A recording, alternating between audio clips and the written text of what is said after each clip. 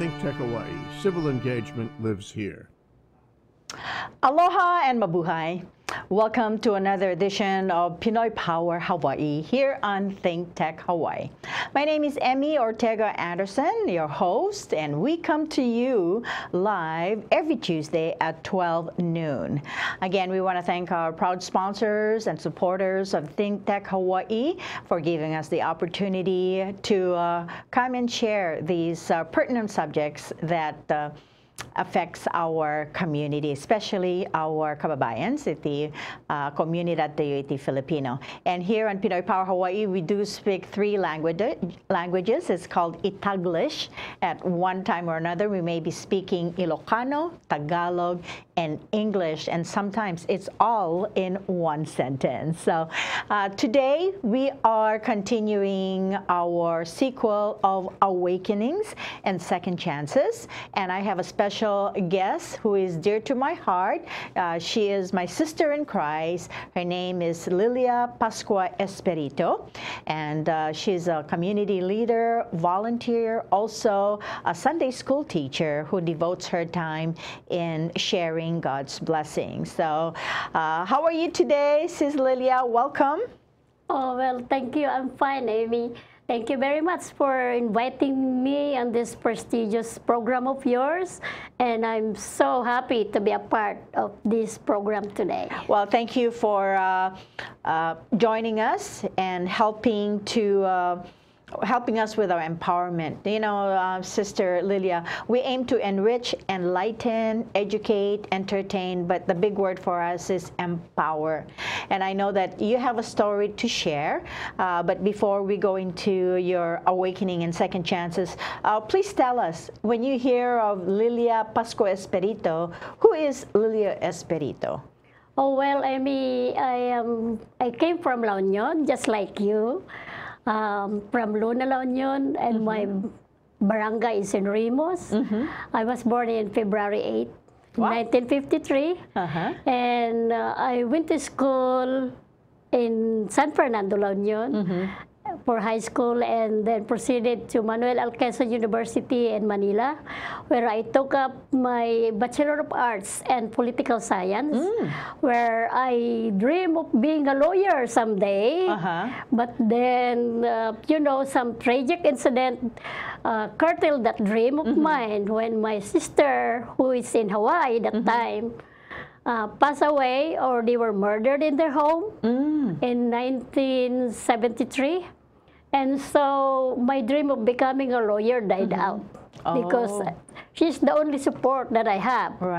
Sending me all what I need. So, and luckily, I was on my fourth year at that time, and I'm graduating from that Bachelor of Arts. And so, instead of proceeding to the law proper, for taking up another 4 years maybe, I decided to take up education courses so I could teach in college. That's when I graduated in 1973 and started working as an instructor at the Philippine Air Force College of Aeronautics in Manila, where I teach for 16 years. Wow. Yeah, 16 years. And there I gained my experience in teaching as a college instructor. And at the same time, I also work as a part-time instructor at the International Aviation School at the time, where they train pilots or become commercial or, you know, government pilot or military pilot. I handle the academics, yes. Classes. So you got into it because you love flying, or you just love being a pilot? Not really, because I don't have any idea. Since I was employed as a teacher or as a instructor at the Philippine Air Force College of Aeronautics. And so some of my friends, when that school just opened up, they just beginning at that year, they told me if I want a part-time job. Well, of course, spending 2-3 hours every night after my classes at the Philippine Air Force College doesn't hurt my schedule. So I agreed to to try to apply there as an instructor in the academics. Wonderful. Yeah. Amom ngamin, Sister Lilia, kat edukasyon. Yeah, parte ti pinagprogreso tayo ti pinagadal. Yes. And we can never have enough knowledge nga mangtedi ti kinabaknang, no? Yes, Yeah. So I really salute you in that, and I think even this day you continue to get educated on a lot of things that we need.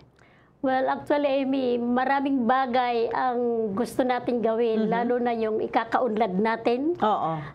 Lalo na kung may pamilya na tayo. Ang focus natin ay para sa pamilya natin. Oo. So I tried, when I came to Hawaii in 1991, I tried every means that I could handle my kids, especially when the man that took me here passed away. That's when, like, oh, what should I do now? I need to work, get 2 jobs to support my family. And of course, getting 2 jobs and supporting my family will enrich my learning, because I believe that even we are old, we continue to learn. And so that's what happened. That's why I work at the CMSA as claims Department. Yeah, the claims department. And then after that, I applied for the state job. And luckily, I was employed by the Department of Health, where I stayed there for 22 years, more than 22 years, as a secretary of the Department of Alcohol and Drug Abuse Division. Oh, yeah. Interesting. So, within that period nga nagtrabaho kay Jay, ado tinasurstoro maipanggap ka digiti alcohol, substance, drug abuse nga mabalin mo nga iburay tapno maamuan digiti dumdumngeg. Ado tinasurstoro kay Jay, Amy, aglalo ka digiti kapilipinuan nga pada tayo. Dudad duma dagit pada tayo nga Pilipino, nagigya problema dati may panggap ti drugs within the family. They want to keep it themselves. Yes, you're right on that. Mabainda nga, baka niya ti bagada pagsasaritaan da kami to keep dead or something. Nakababain ko na tayo, yeah? But, for me, because I work as a secretary and I get all the calls. When? Every time because a family member will call, what will I do? My son, my daughter is like this. My daughter jumped out of the truck when my tennis daughter, when they were bringing her to the rehab center. When? Suicidal. Kasi suicidal, di jayan. And so, I give them some kind of advice, and because they thought that nukimulap dati agency kaya't da nga sawod dumawat dati tulong ti pulis mapamualaan di jayan. That's not the case. When? If they are violent and they do something bad that hurt the public, then the police will come and take them away. But when they just call us, it is not our responsibility to call the police, because for us, if the person, especially nataunganon, ato tinataungan, Amy, don't you know that? Ato tinataunganon. Chronic nga problema dahil lang nga problema. 35, 40s. When? Bas daw ko ta kunak ini teenager lang dagiti kaskas jay. Problema. Problema. But hambot gayam. No. The more I dig into the problem, ate, the more I find out nga it is a sickness or epidemic that na talaga. Talagang problema iti amin oray anya iti edad mo. And so ibaga kadakwada no adarami din da nga madi nga makadangran, then the police will come. Nga kami hangmi nga mabalin nga order ja police nga inkay alani kastoy. No, it is on the willingness of the person, especially nung nataunganon nga sudati mapan agpa-rehab.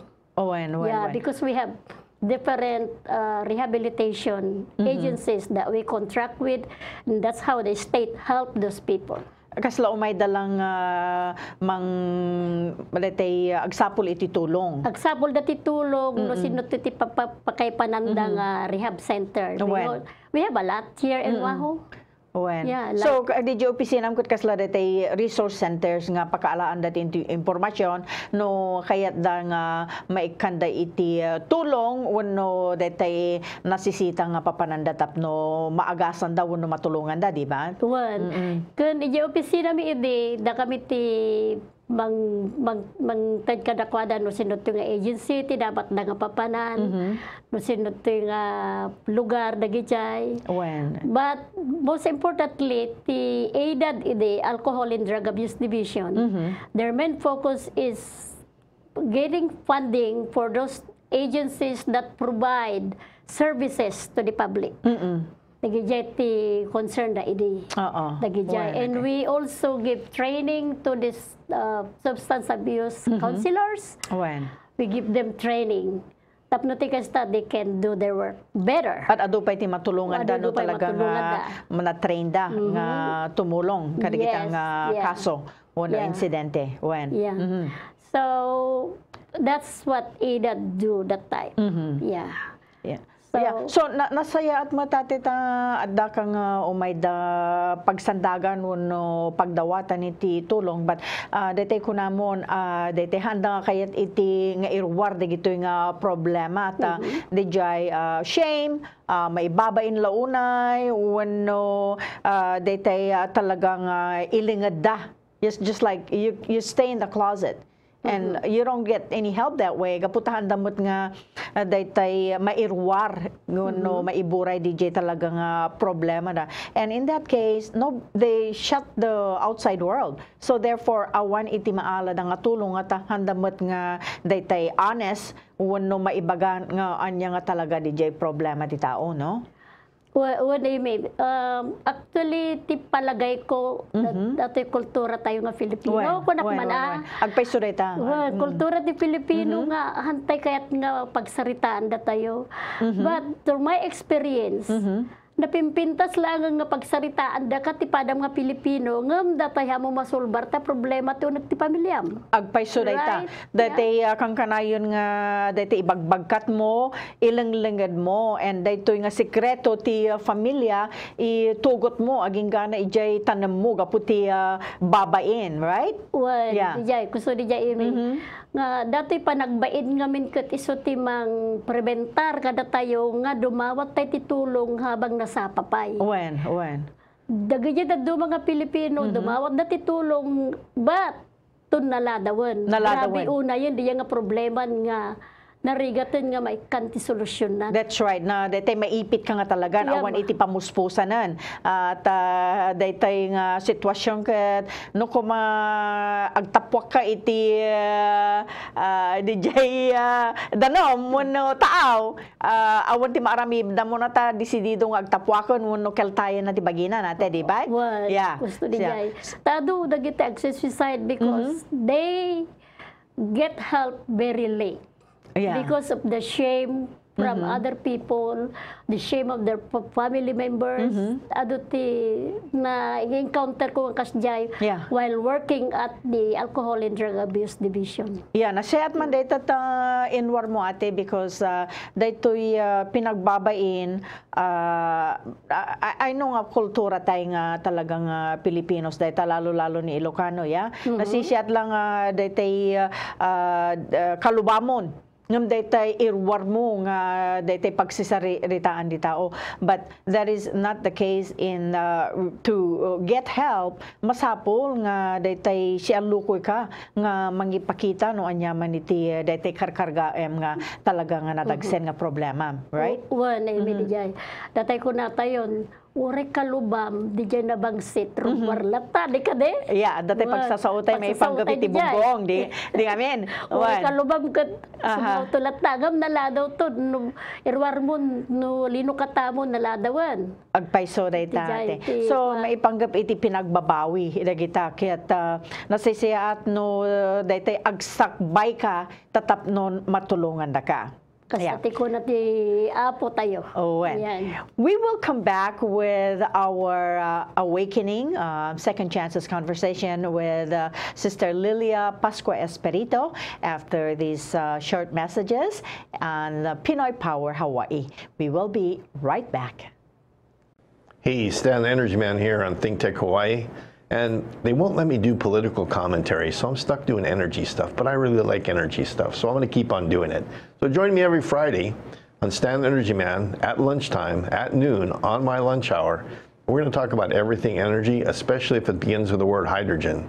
We're going to definitely be talking about it. We'll talk about how we can make Hawaii cleaner, how we can make the world a better place, just basically save the planet. Even Miss America can't even talk about stuff like that anymore. We got it nailed down here. So we'll see you on Friday at noon with Stan the Energy Man. Aloha. 皆さんこんにちは。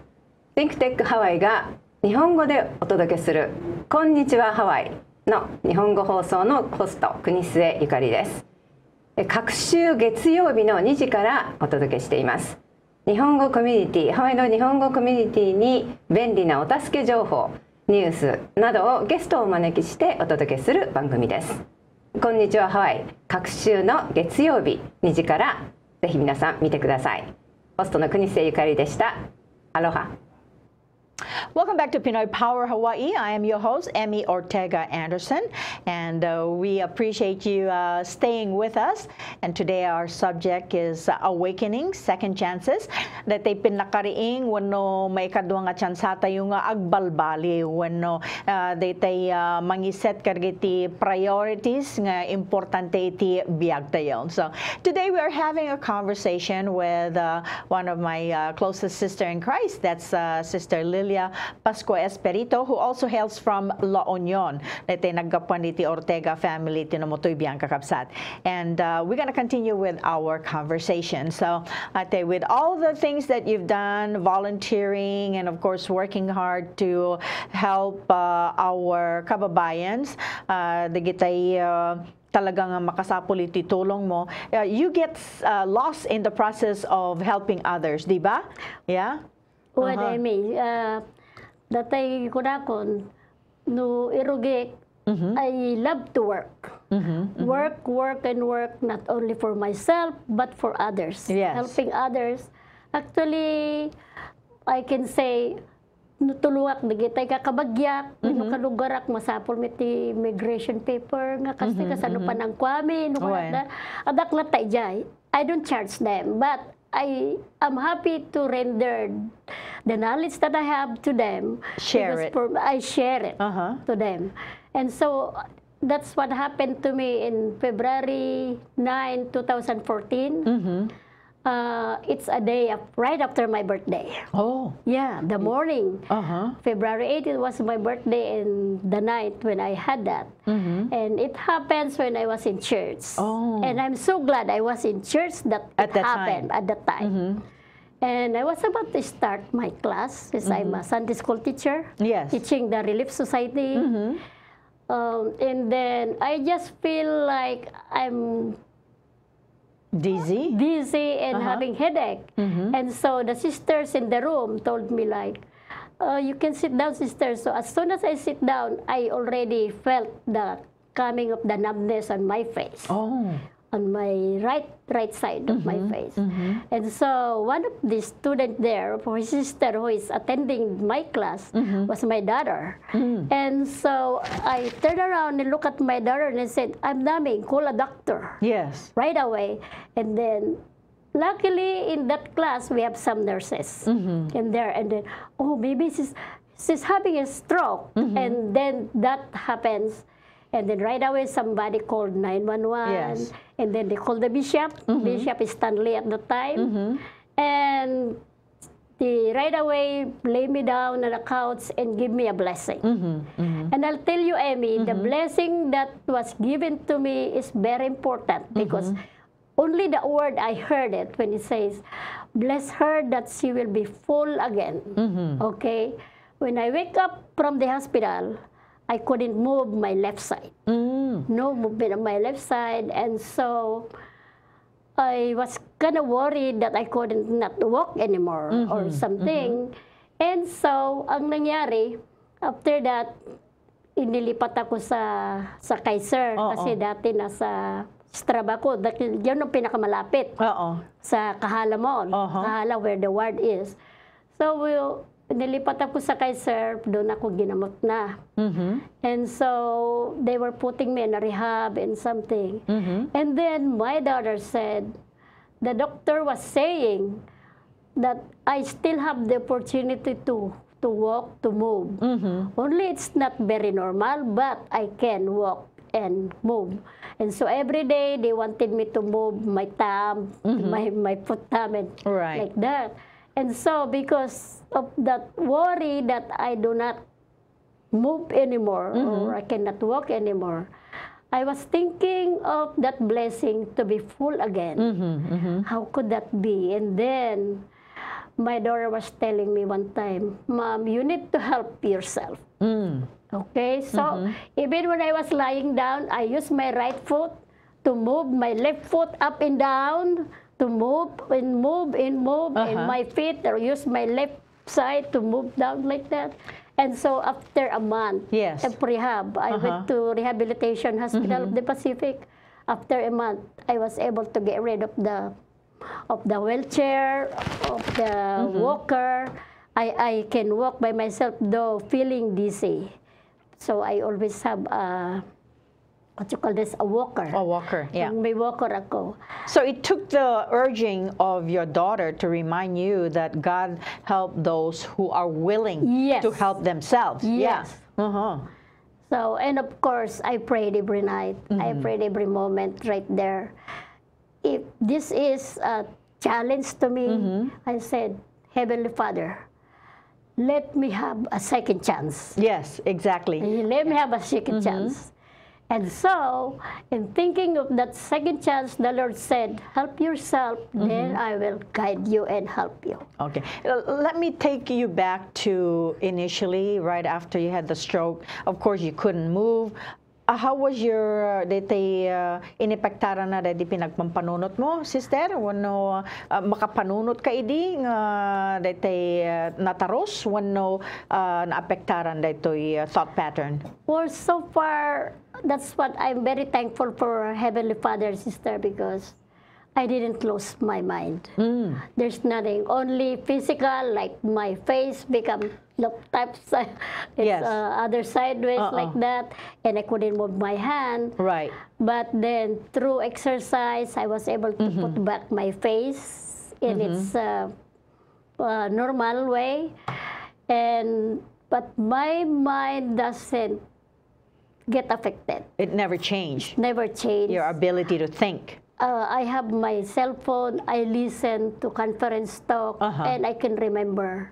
You know, that's my pastime when I'm not busy in the hospital tending to myself. I listen. I read the ensign. Actually, I'm reading all the books that I can. So I exercise my brain by reading. And also DJ pinagtalak mo wano daytay makungkunang faith tayo. At one point, did you ever doubt? DJ talagang pinagayat ni Apo? Did you ever ask yourself, oh, why me? Apay nga siya? At very first, I have that thinking. That feeling, I've been so good. I go to church every Sunday. I do good things to people. You know. Why me? And then why did this happened to me? But then I answered my own question. Okay. And I said, maybe this is a blessing because God is giving me the trial to let me think that I should have not abused myself while I'm still strong. So I can relate to your story, Sis Lilia, that a lot of us get caught up with our everyday activities, and sometimes we don't know when or how to stop. Because for me, service becomes an obsession. The desire to want to finish what I'm doing or to do more that I can handle. And then in doing so, malipatan tayo, DJ talagang capability tayo, wano abilidad tayo nga mangkompleto, ki DJ nga task, wano trabaho tayo.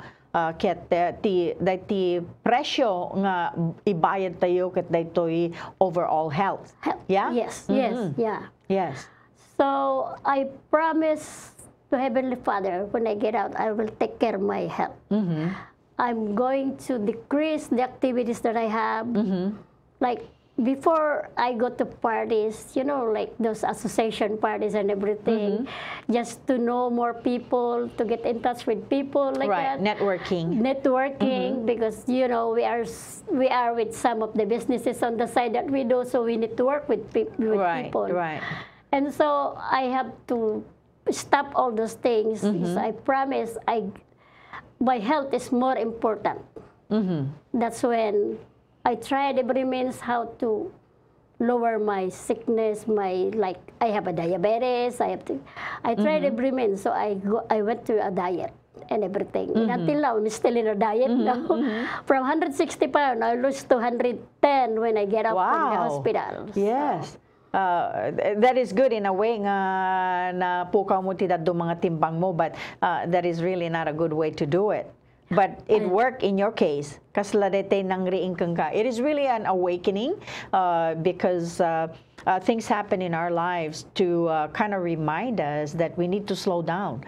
We need to find balance. We need to take time to prioritize. Dati kung kuna ni Stephen Covey nga, first things first. Yeah, kita intay no anya ti importante nga talaga kiti atidog nga listahan tayo ket dagitoy talaga nga priorities wenno umuna nga kayat tayo nga maaramid, whether it's our family or perhaps we need to serve the Lord more and cut back on our community activities ken dagiti dadto mga social gatherings nga kang kanayo napapapanan tayo, because that's how society wants us to be sometimes, right? Yes. Keeping up with the Joneses nga makungkuna no ana iti karro nga drive deta karro bam ket kayat mo ti ag-drive iti Mercedes wenno BMW wenno Rolls-Royce di nga men sister. Yeah.